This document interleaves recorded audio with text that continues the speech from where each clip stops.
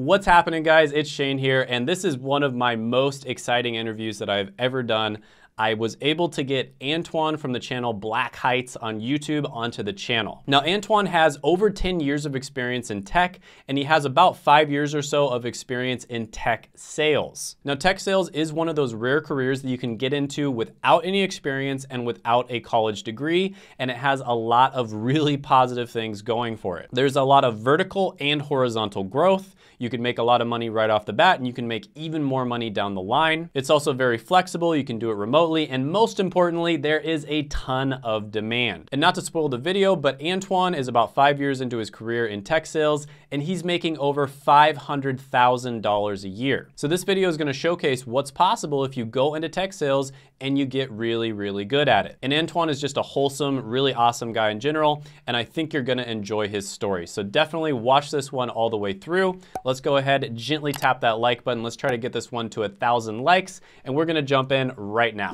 Hey guys, welcome back to the channel. It's Shane here, and today I'm extremely excited to bring on a guest. This is a very special guest. I've been trying to get him on the channel for a little bit. Very busy guy. I was also busy, but I finally got him to come on.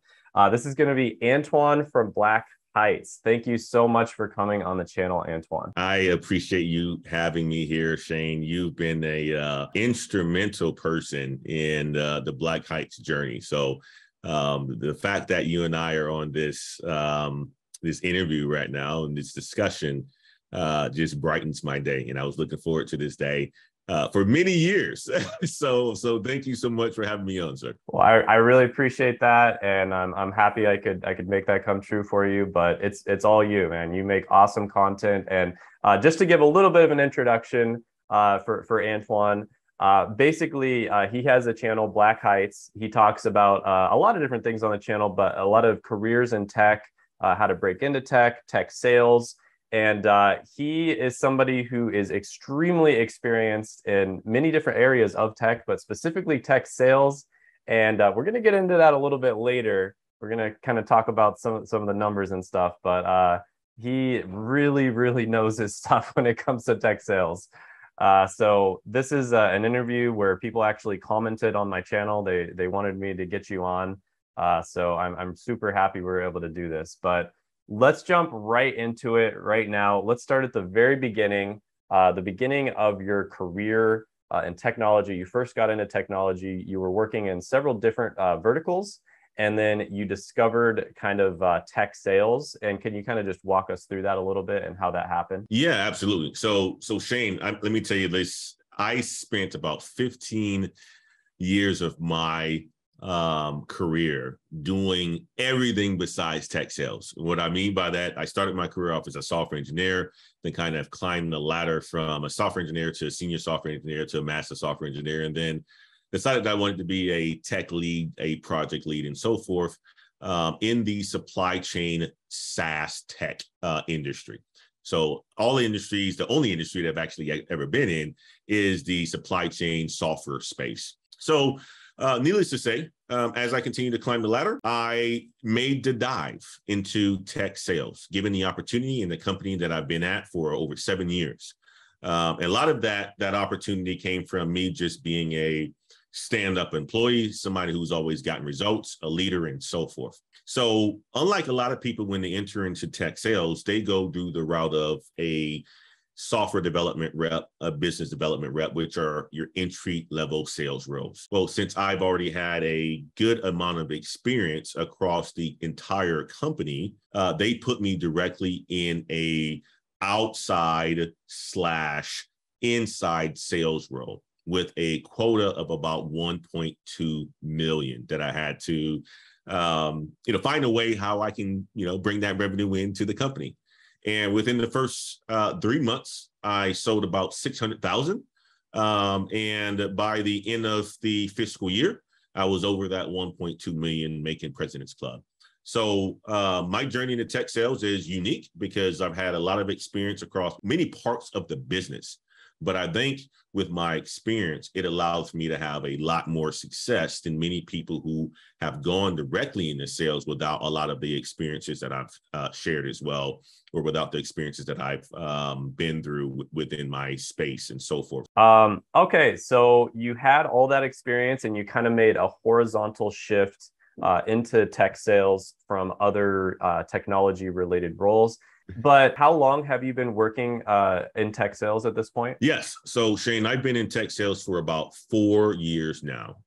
So I started off as what one could consider as a area sales director, having both hunter and farmer experience. Many of you may not know what that is, but if you think about a hunter, hunter goes out there and brings in business to the company. They're the ones who are really knocking on doors and pounding the pavement and so forth.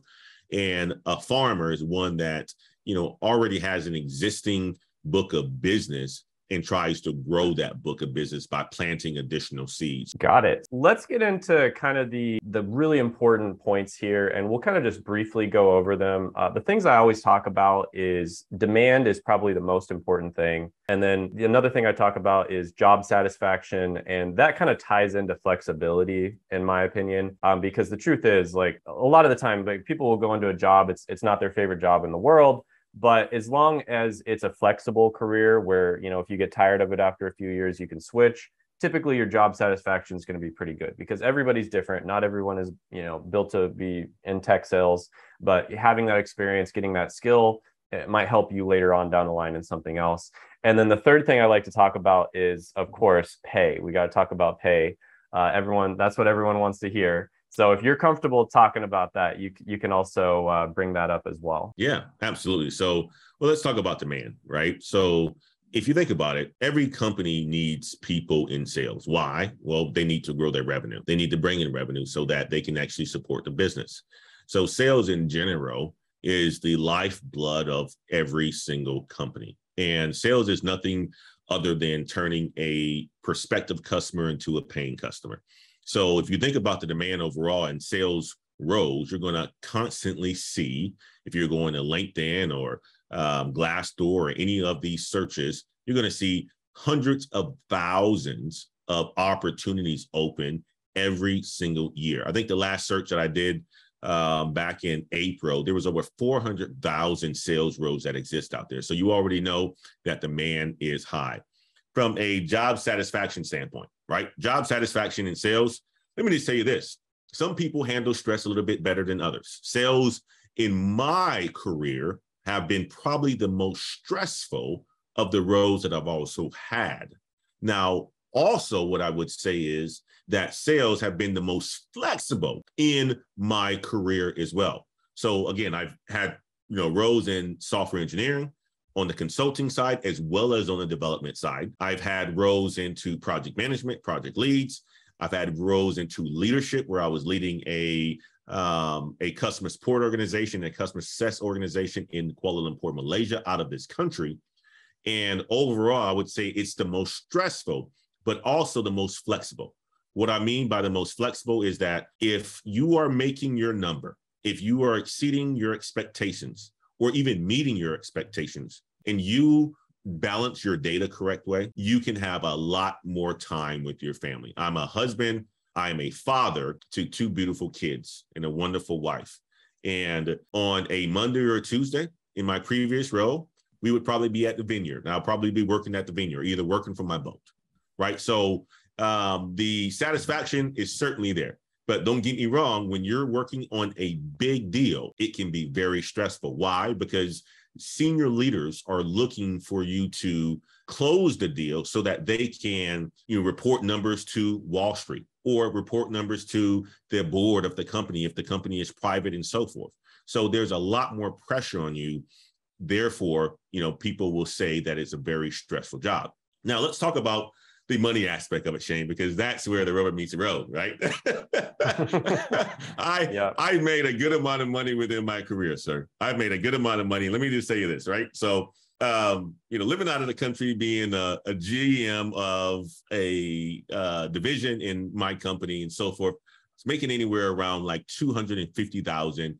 With a good bonus, I was probably making close to 300. okay? $300,000 USD. My first year in sales, meeting the quota, I made $378,000, okay?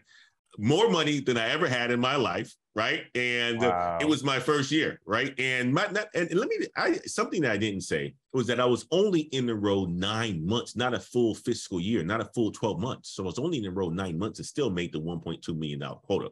So I made $378,000. The next year, I made $394,000.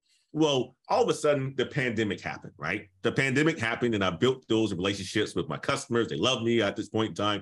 Well, they have a huge spending budget, and they don't want to take their, IT operations to other RFP or to other supply chain vendors or other vendors that they don't know. So, of course, it makes it easy for them to purchase from somebody that they already know, especially if your software or your solutions can solve their problems. So Shane, I was sitting back like you are right now, doing some wonderful things, just collecting paychecks, right? This collecting paychecks because customers would come to me, Antoine, I need this. Antoine, I need this. Antoine, I need this. Antoine, I need this. And let's just pull it like this, Shane. My last year, my W-2 shows that I made $540,000, a little bit over, but let's just say $540,000, right? So that's the type of money that you can make in tech sales. Now, all tech sales aren't equal. I'm in an industry that most of you guys probably have heard of, the supply chain now, because it's all, since the pandemic happened, it's been in the news constantly, right? So people are always talking about demand, supply, and all this other stuff. I've been in this industry for 17 years. So it's a huge focus now into most executives' vision for their companies. So, of course, they're investing a lot more money into it, which therefore means that they're buying more solutions and software from me. So this year, I'm probably on pace to probably do a little bit bigger than 540, probably close around 600 or something around those lines. We'll see how it works out. But right now, I'm on pace after this first quarter of closing a good $1.3 million deal to exceed my expectations by a lot more. So the money is there, Shane. It's absolutely fantastic. And I would encourage more people to consider this path. You don't have to necessarily be the person that is the one that's selling. You can be somebody who is a solution consultant or sales engineer because you like the technical parts of it. You want to remain technical, but you can still be in sales, still making a good amount of money.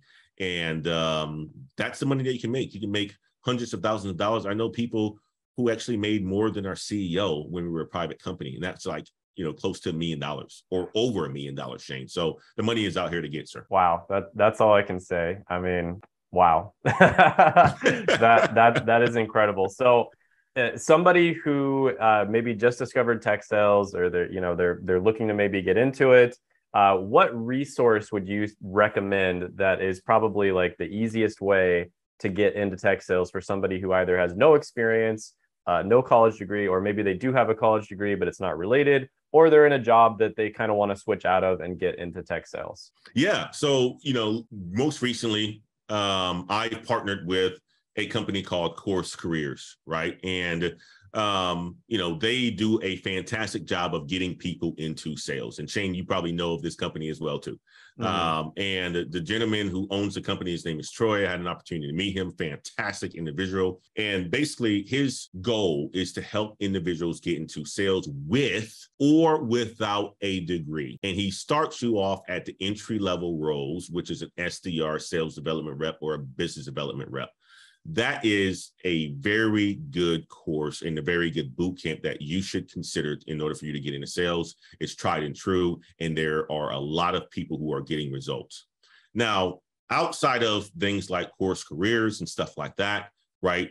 The way to get into tech sales is really to research it, understand if it's a good place for you, understand what your requirements of the job is. And once you know that you are pretty much a good fit for tech sales, you're probably going to want to look at a couple of YouTube videos and understand exactly what the sales development reps do, business development reps do, account executives, account managers, and so forth.